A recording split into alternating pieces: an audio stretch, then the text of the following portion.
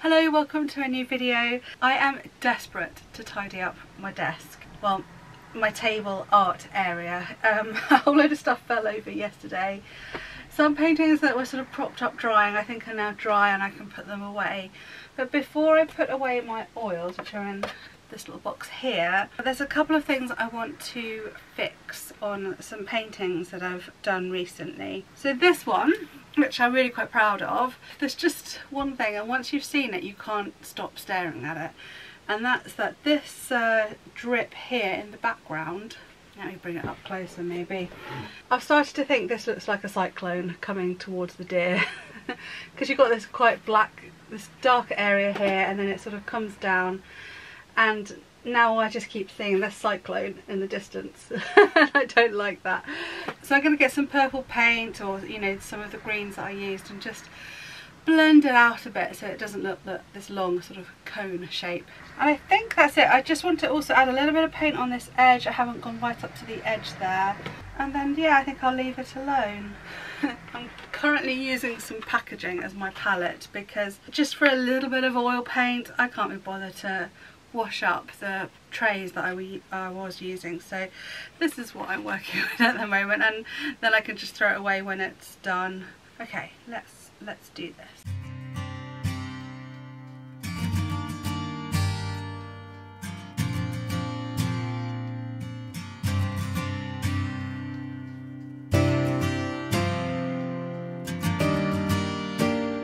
Well there, I think I'll leave it at that. Typically the colours I'm using are so transparent that drip will just keep showing through, and I can't seem to do a lot about it unless I start mixing white, and if I start doing that I'll have to rework the whole of the background. So I'm just going to leave the drip, but I've made it less look like a cyclone shape by adding some more darks at the bottom there. So I think that solved the problem. I've just added a little bit of colour down there where it was needed. There we are. I feel very gothic wearing black today. I don't often wear black anymore, but this was quite a nice comfy t-shirt, and it's the weekend and sometimes you just want to be comfy. So that was the last painting we did of the oil and drawing section of the art course I'm doing. I'm sorry if you're bored about hearing this about this. It's just my year. It's a year-long course and it's meant to be like 4 hours a day of work, and so it is basically my life this year, and so that's basically what I've got to show you. I hope you don't mind, and if you are at this channel for the sewing content, please stick with me because I have got so many plans for some new outfits that I'm going to be making soon. So please stay along for the ride if art isn't your thing. I will be back to the sewing as well. I'm really excited actually to get started on that, on those projects. Okay, so the oil and drawing section is done and completed, which is quite nice to be honest. I enjoyed particularly learning about the oil. I never would have chosen to have a try at oil painting if it wasn't for the course. It just wasn't something, I just thought it was too much of a hassle. Perhaps in another video I'll talk more about using water mixable oil paint, because I know a lot of people might be interested in that rather than using your traditional oil paint with solvents. This is how far behind I am on the videos. I've almost finished the whole of the next section, which is mixed media and voice. So let me take you through what we've been doing for that.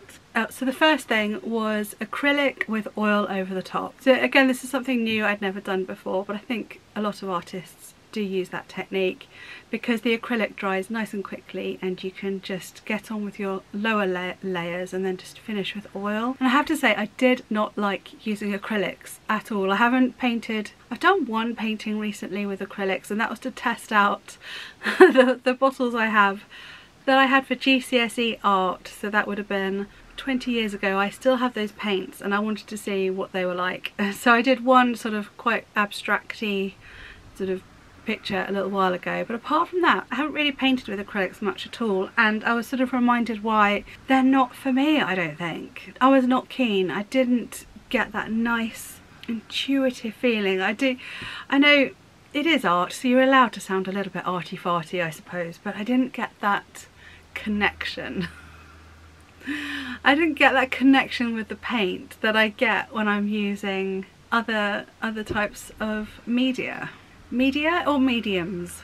Oh, I don't know. I don't know all the lingo properly. Anyway, the art tutors of this course I'm doing, they're always banging on about how juicy and rich oil paints are, and how if you put a layer of oil over the top, your picture comes alive.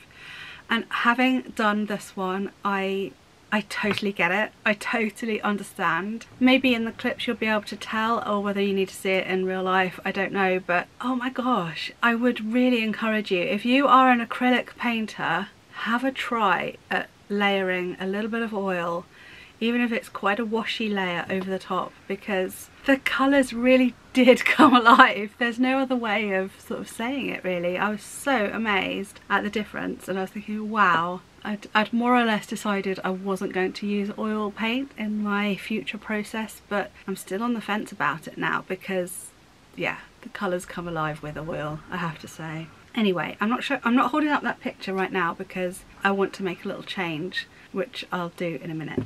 And the first one was about inks, with then acrylic over the top and then oil over the top of that. And I painted this magnolia branch. Now I think now we're starting to do like build up layers, some of which you can see through, some of which you can't. So there are like blobs, and we were meant to try all different ways of laying down ink, you know, splatters and drips and all sorts. So some of that you can see through.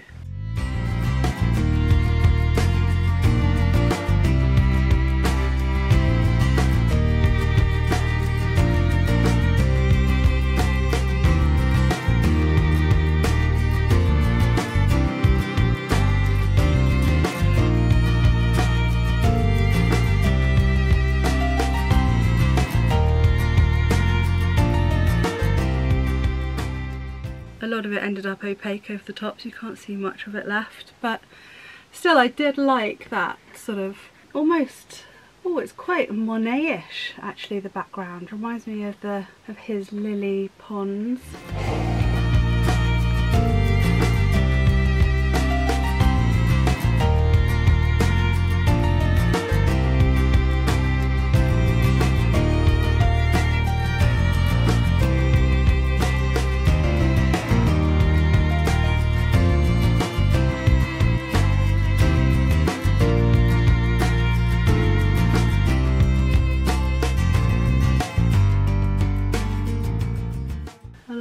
I quite like that. I like those colours. I think I'm going to be using those colours in the future. That was that one. The second one was a similar thing, except I did my own sort of experiment and used gouache instead of acrylic for this one, and then with oil over the top to see how that would work, and it worked great. The rose was hard.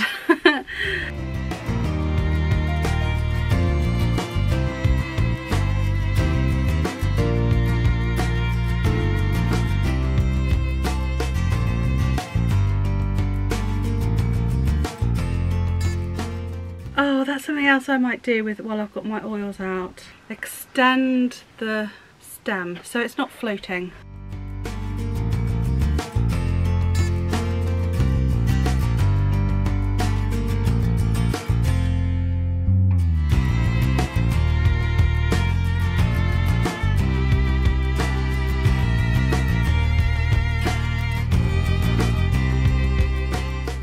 So that it could be a rose in a garden. Yeah, I liked that background as well. I do like sort of abstract-y backgrounds.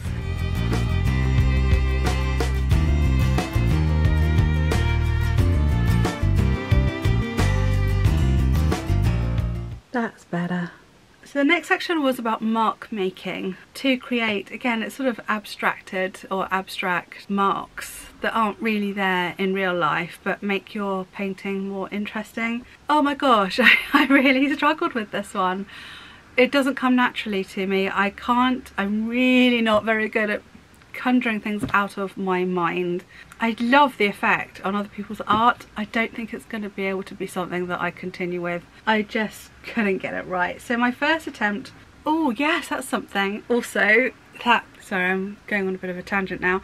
We were now allowed to use our own sources. So instead of choosing from their options, we could still do that. They had some options that we could if we wanted to, but I thought I'll start using my own photographs.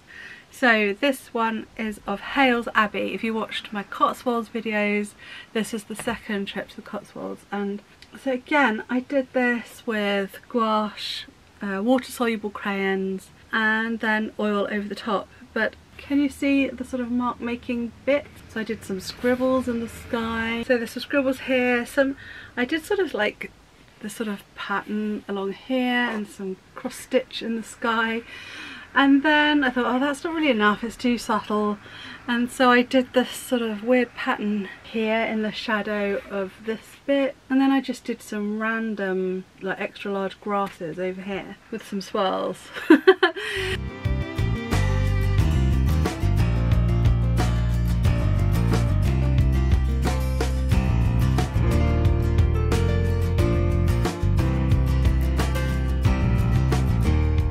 My daughter actually loved it. She thought all those bits were great. I'm still on the fence. Like I said, I don't think mark making is going to end up being my thing, but the overall effect of the picture I really quite like.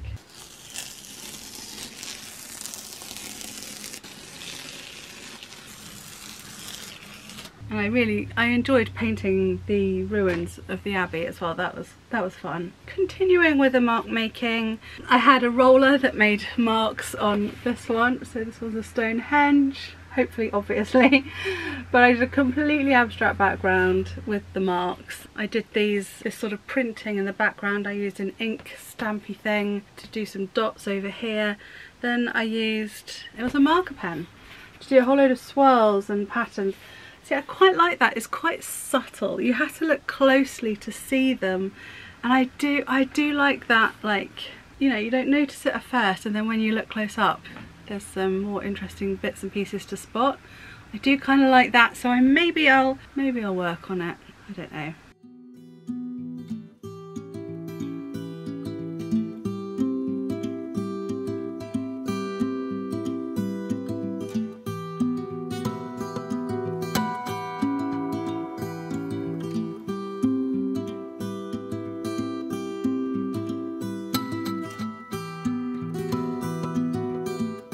That's that one. I was quite pleased with the rocks.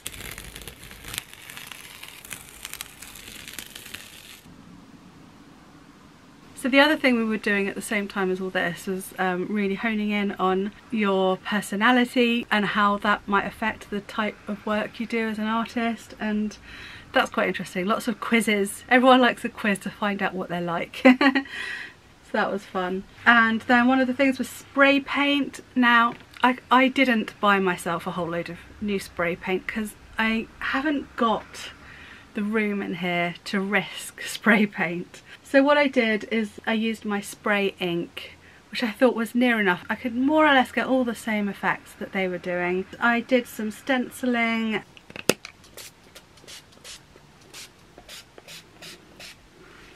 And I did this woodland. That's definitely one of my favourite pieces I've done in this section.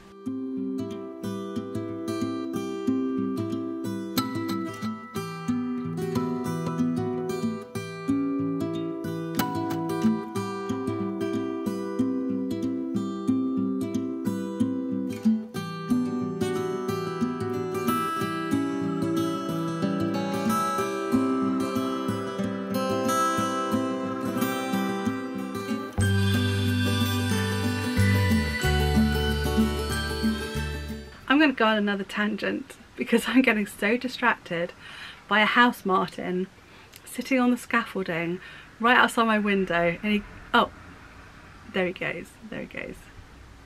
Yeah, we've actually had the house martin's second brood, I think. Do you call it a brood?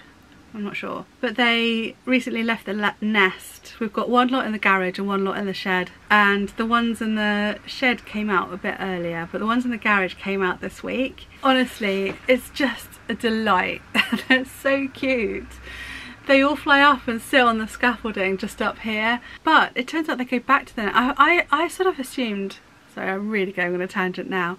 I really assumed that once birds left the nest, they didn't go back, but I think this lot they do. I think house martins do. They seem to come out during the day and then go back to the nest. I don't know, but anyway, so I got some footage of these cute, baby, fluffy, gorgeous little house martins, and I thought you might like to see that.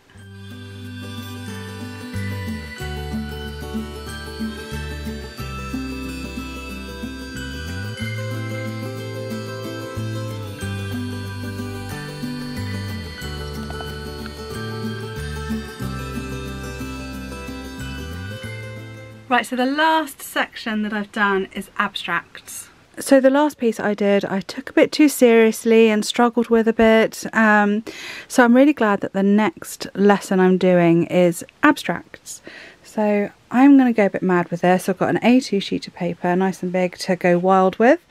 And I'm going to just prepare it today, ready to start painting tomorrow. And I've got with me some crackle paste, some mini art stones. So I'll apply that with the Liquitex matte gel.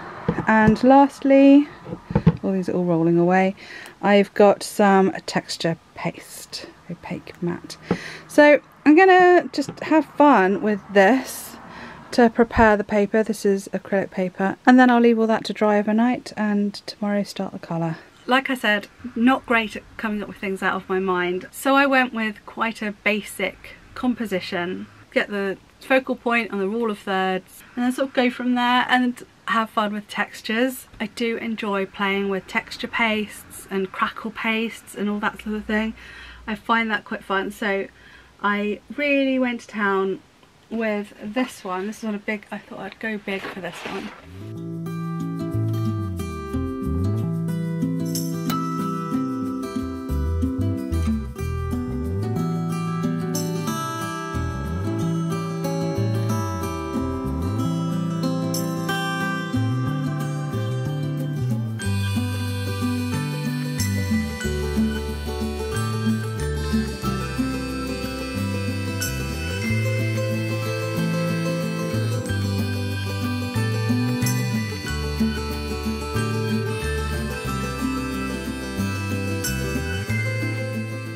Kind of ended up looking a bit like a cityscape, a bit like New York with a river in front and buildings and a reflection. I mean, that wasn't my intention, but I think that might be what you read into it, or you might read into it something else. It's entirely up to you. Anyway, yeah, so I used these little stones here too to create some texture. I did really like doing that. And that was with acrylic. I did really enjoy the freedom of an abstract. No pressure to get the form right. You could do what you like. I mean, there's definitely more rules than I realised. There's a lot more to learn about abstract than you might think, I have to say. So that was quite interesting. Yeah, do you want to be in the video? Are you in the video? A little bit. Yeah, we're at the point in the course where we are starting to build towards our own style, our own processes, our own voice and all that sort of thing. So for the second abstract, I was trying to do an abstracted background of woodland, because a lot of my reference photos are in woodland. Well, you'll have to tell me whether you think this is abstract or not, but it didn't really quite go according to plan. Basically, this is just a copy of another painting I did recently, but with different type of paint. And so I wanted to have another go with layering oil, this time over watercolour, not gouache, and using a palette knife to get some thick textures to see how that would work. So it was a bit of an experiment, but didn't really turn out very abstract. I do like it though. So there we are. That's that little update of all the stuff that I've done recently. There's 3 more techniques I haven't done. I haven't used rollers, I haven't used gold leaf and dry pigments. So I'm not quite done yet, and then it's the scary bit of getting ready to build our portfolio, which is exciting and very, very scary. I still really don't know what I'm doing.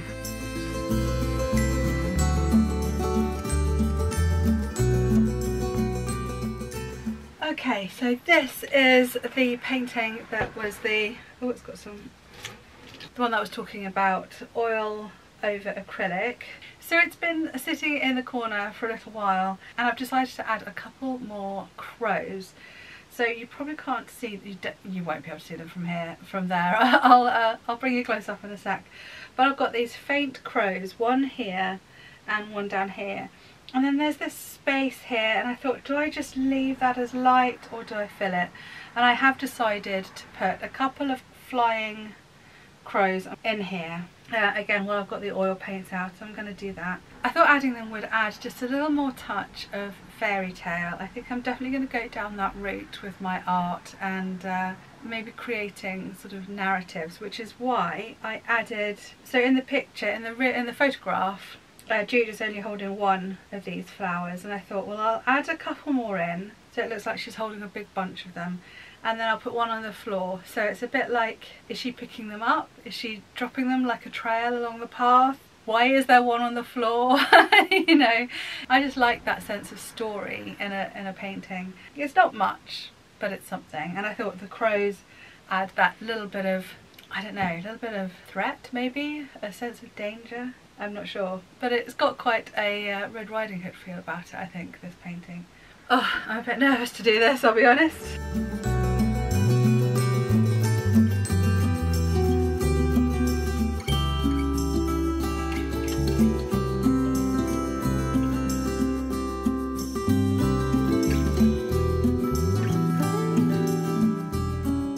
So there we are, there's my 2 new birds, and yeah, I'm happy with that. So I'm now going to have to change the painting name from 2 for Joy to 4 for a Boy. The other 2, they're a bit more discreet. There's a little one down there, and then we have another one in the tree up here. I quite like it being called 4 for a Boy because there are also 4 flowers in the picture, so you kind of think, were they from a boy? Is she going to a boy? It sort of adds a little bit to the story. I have literally turned on the camera in excitement because the sun is shining. This is such a rarity. This has been the worst July I can remember. It really is. It is completely the wrong summer to have your roof off. I mentioned months ago that we were getting solar panels on the roof. They are finally up, which is quite exciting. We are actually using electricity, we are generating ourselves with solar panels on the roof, and that is really exciting. But the roof, the rain has been coming in. Another bit of ceiling fell down in the night. Oh dear, look how much water we collected yesterday. I must change that before the downpour that's expected at 4. It's not meant to be raining yet. But oh my god, it is just coming in through the roof, and we've had rain dripping in our bedroom. Well, basically all the rooms along the front side of the house. Yeah, we've got buckets and containers everywhere. It's really lucky. I only recently bought some of those, you know, plastic storage boxes, and so they've been everywhere collecting water, and it smells bad. I don't know what it's going through in our roof, but it does smell bad. So yeah, it's been a bit stressful every time it pours with rain, which has been regularly. Out come all the buckets and things, and then I'm running around taking out the light bulbs as well, because the light bulbs were filling up with water and dripping out of all the lights. Oh, it's been a disaster.